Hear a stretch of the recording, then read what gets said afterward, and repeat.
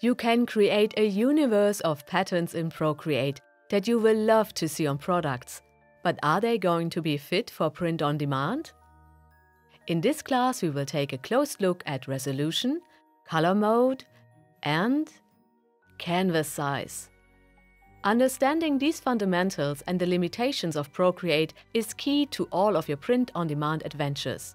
By the end of the class, you will have a clear guideline on how to prepare your canvas for print-on-demand and how to enlarge your pattern to different sizes without losing quality and without using Affinity Designer or Adobe Illustrator. Hi, my name is Ulrike from Text&Tulip. I'm a digital artist and illustrator based in Germany, and I love creating fun and bold patterns in Procreate and bringing them to Society 6.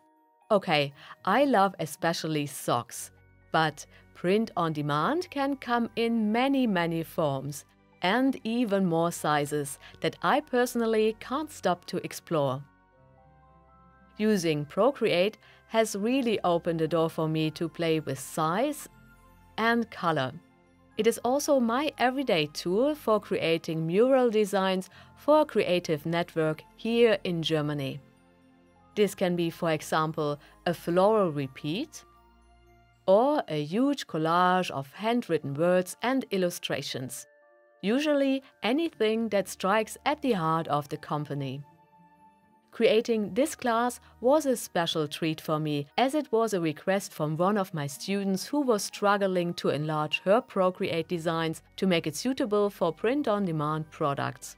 So, in this class you will learn the 3 key settings for print-on-demand in Procreate. First, which resolution will work best. Second, you will get an understanding of the different color modes. And third, the best canvas size for your initial tile. But I will also help you to understand how big your canvas actually is in relation to the real pattern elements of a wallpaper.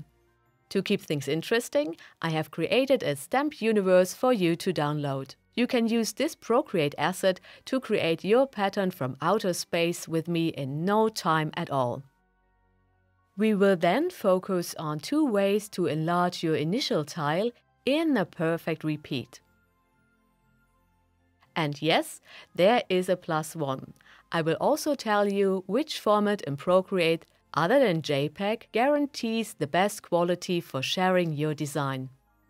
This class is for intermediate students. You should know the basic features of Procreate and be familiar with pattern design. By the end of the class, you will have your repeat pattern in 3 different sizes. This could be especially cool if you're taking your first steps in print on demand, especially at Society 6. We will have a little sneak peek there.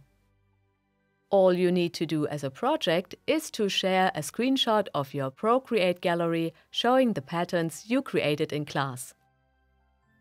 So bring your iPad and the Procreate app. I can't wait to see you in class. Oh, and don't forget to bring a ruler. We'll be going on a pattern hunt to get a real feel for scale. This will be fun. See you!